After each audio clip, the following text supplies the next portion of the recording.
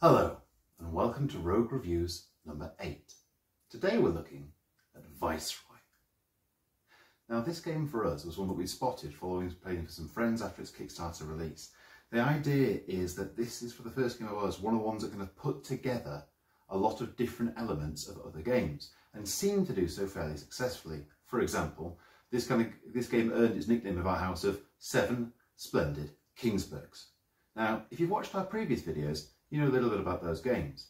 It's got the certain amount of collecting things which let you get more things of splendour. It's got the idea of consulting different people of Kingsburg. And in terms of the multiple victory conditions, well, that's pure 7 wonders. So the question is, if you throw these all together, shake them in a bag and pour them out again, does it make a good game?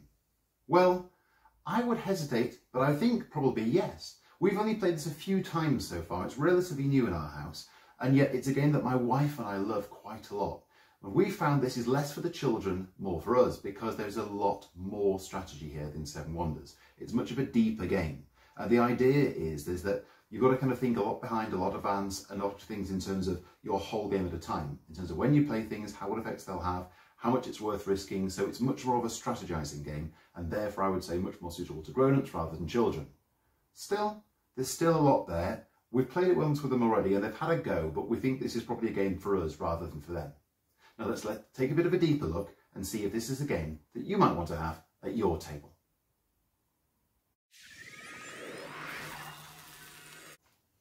So, Viceroy, how does it play? Well, you are the Viceroy. You are kind of a leader, temporary leader of the kingdom in terms of who you can try and trust, who you can put on your side, who you can basically add to your, as it says in the box, pyramid of power. To do this, you'll be attracting the attention of certain characters throughout the realm who will join your cause and have their own unique talents and abilities. So how does this actually work?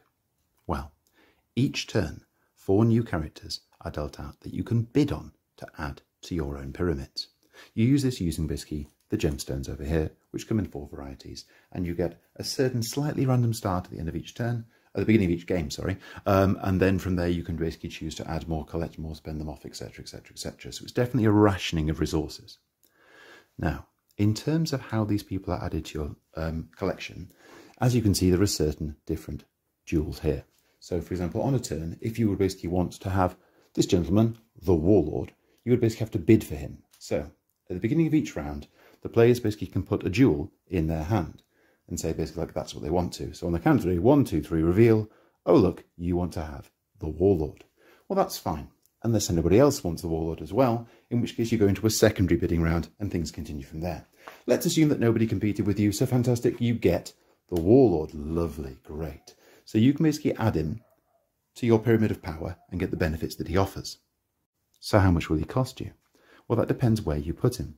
If you put him on the bottom row, he'll obviously clearly cost you here a further 1 yellow gem, on top of the gem that you already paid to get him. If you add him to the second row of your pyramid, then obviously he would cost you a yellow and a green. A third row, yellow, green, and red, and so on. So yes, the higher they go up, the more expensive it goes. So let's just construct a sample pyramid that maybe you're a few turns in. Now, one thing that's quite important in terms of the game is trying to collect colours that match. Now this will help you later on in terms of scoring. So as you're collecting your characters, you may wish to try and get ones that match. It's not the most vitally important thing, however it certainly does give you advantages later on. So this is a few turns in, for example. So what have we got here? Well, on the bottom row we have the helmsman, the noble, the poisoner and the strategist. Higher up we have the guard, the fencer and the prince, and then we have the enchantress, and you can keep going from there. Generally, you'll find that the base row goes up to 5, and then 4, 3, 2, 1. It's virtually impossible to collect more than that in the limits of the game, because the game is about 12 turns long. So, as you can see, for example, here, you get different wards. This person will let you basically choose 3 of any gems that you like from the store that's available. That can be very, very useful. This person will give you, effectively, an infinity gem, which, if you remember our Splendor video, counts as always having a blue available. In terms of paying for any of these costs, that's hugely useful. This person will get us some gems. This person will basically mean that all of the scrolls that we might choose are worth +2. Now, as you can see around the board, this features a huge amount of different components, from just pure victory points through to bonuses to certain effects, through to bonuses to certain completed colour circles, through to certain extra strategy, for example, sword tokens, shield tokens, tech tokens, magic tokens, and all sorts more. You get the idea. There is lots going on in this game. Now, moving on to our second row, for example, this is a straight victory point person. This makes our scrolls even more powerful. I guess we ought to start collecting some scrolls. And this person's got some more gems, whereas higher up here, you can get extra cards. Now, you start off the game with a couple of cards in your hand that you can basically play, one for free and one for a kind of reduced cost later on. And then you also may get some of these lore cards. Now, these you can basically add as you're building your pyramid instead of the character cards, and they'll give you certain advantages. Some will give you advantages straight away when you build them, and of course you can build them all for free, which means it's very, very useful to have. However, certain ones are best played later on, or they come into play at the end of the game. For example, at the end of the game, gain an extra 3 victory points for every completed set of these tokens you could get. So, for example, if you get a shield and a magic and a scroll, this basically carries on. So, shield, tech and scroll, you basically get extra points. And that's where points really come in, because this is a game, as before, with multiple victory conditions. So, remember how we said before about the colours were important? Well, at the end of the round, at the end of the game, sorry, you count the points. For example, here is a completed blue circle made from the base of this card and the corner of these 2 cards. Now, this circle is touching the second row, so it's worth 2 points. Well, that's great. However, if you had one of these, for example, at some point, then all of your completed blue tokens will be worth a bonus 2 points, no matter what row they're on. The other good advantage is if you have any of these jewels left at the end of the game, you can basically paint missing colours. If we see the enchantress here, she has basically part green, the fence is part green. Unfortunately, the guard is blue, so if you have a spare green, you can paint it there, and this counts as a completed green circle, touching the third row, so it's worth 3 points. There's more you can basically score. You can basically score infinity gems, as before. You can basically score straight points, you can basically score scrolls, completed things, swords and shields basically give a minus plus victory point token at the end of the game. There's lots going on. During the game, you're hiding things behind your little shield, which also gives you a reminder about what things do, so the other players don't know exactly what you have. This encourages a certain amount of, well, bluffing negotiation, because you can kind of go, well, I'm going to go for green. Well, I'm not going to go for green too. Well, I really want green. Well, okay, well, maybe what will you give me? The other thing is if certain people aren't taken, the next turn, they basically move underneath and you deal 4 more out on the top. So you have a second chance of getting some of your different characters. So if you're desperate to get it on one turn, you miss out. Or, for example, you can try and buy 2 people at once. It's not without hope that you can basically pick a people that you really wanted. Everybody, of course, will be building their own pyramid. So this is a certain extent a game that you play by yourself. There's less really player versus player mechanics in there. However, you can basically spend sword tokens to get whichever character you like, instead of course, bidding. So that can certainly be able to get there first. And towards the end of the game, you can use sword tokens to remove points from other players. But there's very little player versus player. So if that is a limiting element to the games you enjoy, then you'll be pleased to hear that this has quite a, well, not very much of that at all. So in terms of why you might like it, lots of deep strategy, familiarity with other games that you know, and of course, there's so many different characters. There's about 40 or 50 different characters here. And there's a whole huge amount more lore cards. So we feel that this is a game that there's basically probably about another 10 plays in it for us before we really feel we can actually call ourselves reasonably experienced players of it. In terms of the different ways it's gone, some games have been quite close. Some games have been very, very far apart. For example, like 70, 70, 60, 78, 71, 80, 81, 86. So depending upon if you're getting multiple different elements in play, the game can be very close.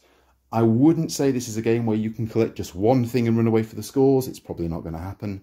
So in that respect, you have to be keeping a lot of things going at the time, which is again why it might discourage younger players, unless they're very, very good strategists. Who knows?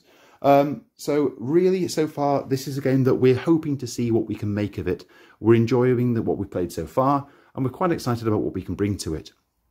In terms of the length, it's mid-length. We can't rattle off a game in about 20 minutes, but equally it won't take an hour and a half, really. So this is a good level of enjoyment of, do you want a game that's going to stretch you a little bit? Do you want a game that's going to test you and challenge you to think ahead? Then yes, Viceroy could be for you. So let's consider some final thoughts.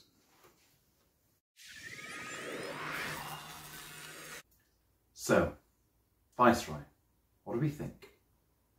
Well, as I said, for us, this is quite a new game in our house. We think it's got lots of potential because there's a lot of strategy there that we quite enjoy. We enjoy the bidding mechanic, we enjoy the multiple victory conditions, we enjoy the way that it reminds us of other games we enjoy. For example, Seven Wonders and Splendor and Kingsburg, all of which we love playing again and again.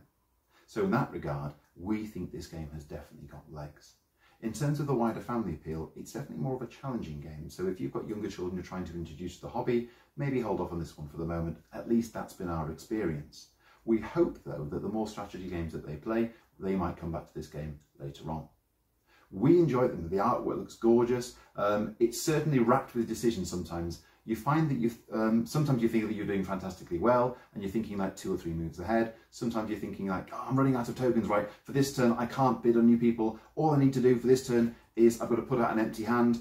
And then that means basically I can take some more tokens instead and basically pack up again and plan ahead for the next turn. So far, this is a game that we've found to be kind of ultimately quite an enjoyable game, really exciting, very, very good strategy-wise. At times it can feel a little frustrating if things aren't going your way, but maybe that's just because we haven't played it enough. I think we're going to keep playing this in our house for quite a while, and I think it's going to be a game that my wife and I certainly, definitely will come back to. If you can play this game with some friends first, I would say that's definitely the best choice. I wouldn't go straight out and buy this until I actually had played it a couple of times and made a decision, was it for me or not?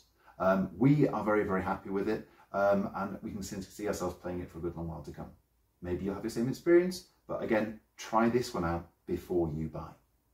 Thank you for joining us. If you want to contact us, you can find us as always at rogueartistcreations.com. On Facebook, you can find us at Rogue Artist Creations. Our Twitter handle is at RogueACreations. If you want to reach me, I am GM1st at rogueartistcreations.com.